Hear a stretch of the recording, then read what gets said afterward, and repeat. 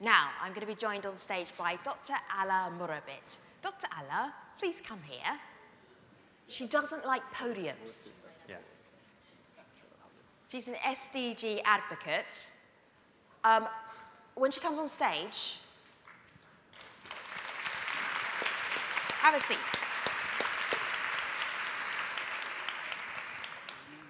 When people ask you what you do, what do you tell them? I think she's somewhere. I tell them that Quiet, I have no idea. create the necessary partnerships. It's supposed to be working. I tell them that we create the necessary partnerships and the necessary conversations, and we create the necessary connections for people to actually understand what the Sustainable Development Goals are, what they mean, and how they impact your life. So a good example is this morning we were talking about impact investing. And I was asked the question, well, why invest in women? Because that, strangely, is still a question we have to ask. What does your face do when you're asked that question? Because my face is this. I have 10 brothers and sisters, 5 brothers. So I've gotten very good at schooling my face when something ridiculous is being said. But no, I think the immediate reaction is, you know, we all make assumptions. And honestly, in a lot of our work, we stay in silos, where everybody tends to agree with us. Everybody thinks, yes, we need to support and invest in women or the Sustainable Development Goals or whatever it may be. And I think the reality is that's not how it actually is on the ground. There are a lot of people who don't even know what the Sustainable Development Goals are, who don't recognize the connections between girls' education, women's reproductive rights, and climate change. So, I mean, we have to be able to draw those connections. And this morning when I was asked about investing, almost every person, every company, every government, every organization has an interest. And what we need to be able to do is tap into that interest and connect it to the larger picture. So if your company is interested in climate change, we need to be able to say, listen, empirical data shows that it's actually girls' education and women's reproductive rights are the single most cost-effective, practical solution towards action against climate change. That's why you need to invest in women and girls, because using the moralistic approach, using the anecdotal approach, hasn't worked. It hasn't worked. We know we're 51% of the world's population. We know we deserve equal rights in education. We demand it quite regularly. Now I think we need to be very strategic about it. What's the strategy? What's one strategy where you think, I know this works, I've seen this work? I honestly think local leadership is underestimated. I think the power, you know, in most of our meetings we go to and people say, well, we need to empower local leaders, and I find that that actually reduces their agency and is, in my opinion, a bit arrogant. We don't need to empower local leaders. If anything, if we want to work in a local community, the people who have the power, who have the access, who have the credibility, who have the authenticity are local leaders. And what we need to do is start listening to them and start actually saying, what do you need in your community? I mean, there have been time and time again, I've sat, you know, on some of the boards I sit on and some of the projects we've done, where I'll hear from a funding group, you know, we want to educate X amount of girls in this community. And they'll say, so we need to really talk about cultural, you know, belief on education. And you go to that community and they say, no, no, no, we agree, we want to educate our daughters, but the schools they don't have toilets. There's no sanitation. The facilities are poor.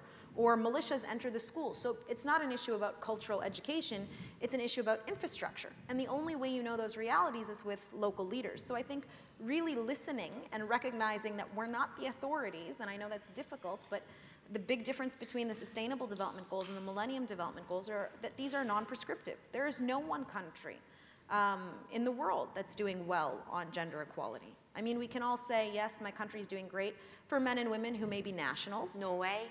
But those are for the nationals. Let's talk about the immigrants, let's talk about refugees, and let's talk about the treatment of minorities. And we have a very different picture for minority women than we do for nationals. And that's the reality any country you're in. I'm, you know, born and raised in Canada. The treatment of Indigenous women in Canada is appalling. And we need to be able to have those honest conversations and say, we're not the leaders on this. We need to listen to local leaders, and we need to give them a true seat at the table, not say, we've created this program, we're going to go and do outreach, where we can say we've spoken to X amount of people, but we haven't actually taken their authentic input. Let's break this down. There are lots of people here who want to be at the table. They're pretty close, but they're not there. How do they do it? I think, so for me, I'll tell you the story of the first time I was at the table. So the UN does this thing where they put like these wooden nameplates out and they etch your name in white and you think you've made it. And I was 21, so I was like, dang, I made it. So I went in, and I was so excited. It said, Dr. Alaa Murabit. I thought I was fancy, and I sat at the table. And I went earlier than everybody else, because I'm a minority woman, so we show up earlier, because we have to. So people recognize why we're there. And so I had done all my reading, so that I could, if anybody ever questioned why I was in the room, I would completely validate it by knowing everything I needed to know and having all the answers. All the women are nodding, yes. And I sat down. And within the first 2 minutes, and this was a big deal for me, I took a picture. I sent it to my mom. My mom was in Libya in North Africa. I was so excited. And within the first 2 minutes, a young woman came up to me and said, no, this is Dr. Murabit's seat, and I heard he's very difficult. And I was like, okay. And you know those moments when you're kind of just frozen and you don't know how to act? And I felt very frozen. So I picked up my stuff. She told me, you need to go sit in the back with the interns. Picked up my stuff and I went and I sat in the back. In retrospect, I don't know why. But your name is Dr. Alaa. I know. You thought there was another one? No. Okay. I knew it was me. I thought maybe I had misunderstood my place. It was I was 21. I've gotten a lot smarter. And a lot more sure of myself, I suppose.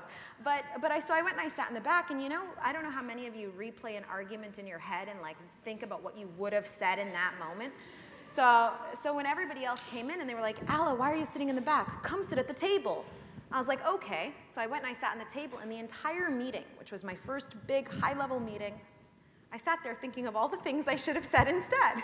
And I was like, you could have said this. You should have said, I belong here. You should have. So I had this kind of mantra. But what stuck with me over the course of that 2-hour meeting was, as I looked around the table, I was the only woman, and I was the only person under the age, I would argue, of 45. And I think that realization that it wasn't necessarily her fault, she was operating under the assumptions of the system in which she worked in. This is what she saw day in and day out. And so I went and I spoke to her after, because I had been fuming for a good hour, and then I had kind of been like self-aware for an hour. And she said, honestly, I never expected you to be in that position.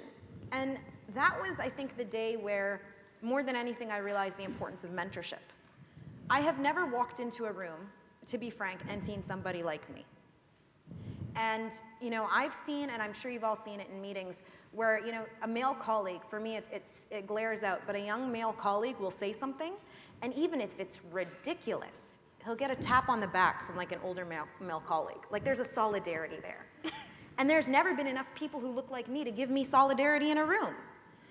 And oftentimes, if there are women in the room, they tend to be hesitant to bring up the gender, particularly because I work in security. They don't necessarily always want to talk about gender. So I started a mentorship program for young minority women, because I figured I have been put in a position, and I've worked hard to be put in a position of influence where I am at the table. And I think we've taught young people that they need to wait to be at the table. And I think that's nonsense. It's nonsense. The world does not operate well now. It doesn't operate well now because we have about 1% of people who can make decisions making decisions. And we cannot keep telling women to wait because they're not the right women, and we can't keep telling youth to wait until they get older and more experienced. You are experienced enough, you are qualified enough in your space. And so I think we need to start telling people, when you are in a position of authority, open the door for somebody else. Take them to meetings. I have 2 young Oslo scholars here today who were selected by the Oslo Freedom Forum, both still in university, who got to go to a meeting with the UN Secretary General yesterday. And the reality is, when those doors are open, when they can give their business cards, when they can talk about their ideas on equal footing, it changes the relationship, it changes the dynamic, and it changes the perception. I never thought I belonged at the table until I realized that the table wasn't necessarily, it wasn't good enough for me to sit at yet, until more people were there, until more ideas were there. So I think mentorship is definitely something that we can do for one another. Find somebody you respect, whose ideas you respect, whose morality you recognize and values you recognize, and email them, reach out to them. If they don't reply, they're not the right person. And among each other, I mean, create networks. And I think one of the greatest strengths we have is create a network of like-minded people and elevate your ideas. If you have suggestions on how New York transport could be better, because I have a lot of suggestions, You know, send those in. Create an organized system of engagement where you're not waiting for somebody to invite you, but you're demanding that you be there. I mean, the first time I met the UN in Libya, they were sitting and having lunch in a hotel. They never came to my city. I didn't live in the capital city. So I waited until I saw a lot of older white men in suits. Surprise, surprise, they were the UN. And I went up to them and said, I run a women's rights organization and I'd like to talk to you. Nobody invited me. And to be quite frank, had there not been one particular individual who wanted to know more about my organization, I would still be here, but I would just be here in a different route. But because he was there, you know, we had a very authentic conversation, and there was that reciprocation and that realization that sometimes you're not going to be invited in, and you just have to make your own way. What do you think are the qualities that you need to do what you're doing right now? Because there needs to be more of you. Not exactly the same, but more people. Thank you. I don't want a whole table full of Alaas. That would be a lot. But different the world would operate kinds. much better. I agree. Different kinds of young advocates at that table. What are the qualities that they need? So, and I'm sure you've had this feeling before. Oftentimes when I walk into a meeting or I walk into a room, somebody beforehand tells me, oh, you're going to be sitting with these kind of people. So, you know, maybe talk quieter, or you're going to be sitting with these kind of people. Maybe use more statistics, and I used to actually kind of follow those. I'd listen, and now I don't. Because I don't think I'm ever in the place to go up to a group of people or an individual and tell them this is how you should operate and this is how you should engage. If you have the experience and you have the know-how and you have the knowledge and you are sure of that, then you do it. And I think that your work always speaks for itself, and we have a tendency to tell particularly young women, especially young minority women, how to conduct themselves in professional spaces, and I find it aggravating. I don't need anybody to tell me how to conduct myself. My path to where I am was much harder than your average male. It was definitely harder than, you know, an average white male. And so I've learned how to conduct myself in a way that I see fit.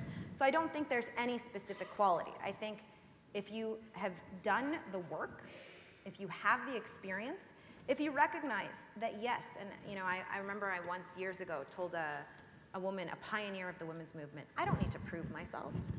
And she said, yeah, you do. Yes, you do. We had to prove ourselves. And I think recognizing that proving myself meant waking up earlier, getting to meetings earlier, doing twice as much reading, doing all my research, holding my jobs while I did my master's and PhD and medical degree, and recognizing that I needed to show up in every room more qualified to be taken at the same level of legitimacy until I reached that level. But I would say that's about it. That's the quality. You need to work hard and have the conviction that you need to be at that table, that without your voice, things will not go in the right direction. And if you genuinely believe that, and you believe it for the right reasons, and you're in the room for the right reasons, then I don't think you can be stopped. I don't think there's a magic quality you need to have, and I truly believe almost every quality in the world can be cultivated and can be honed if you work hard enough. And it always helps if you learn a lot of languages.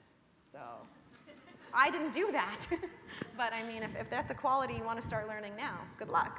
So the theme for this conference is the world in 2050, looking ahead for sustainable development.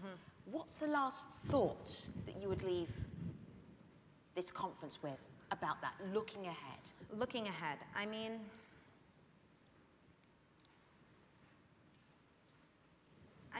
so tomorrow, as I said this morning, I was in an impact investing session, and they talked about why invest in women.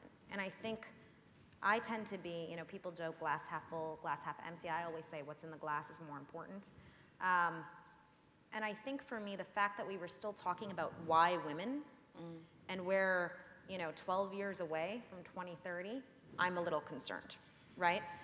And so I suppose looking ahead, I would say we need to be unrealistic. We need to start saying, listen, we need to know the reality of today, but we need to be unrealistic and say we're not actually going to get farther if we continue to operate in the systems we operate.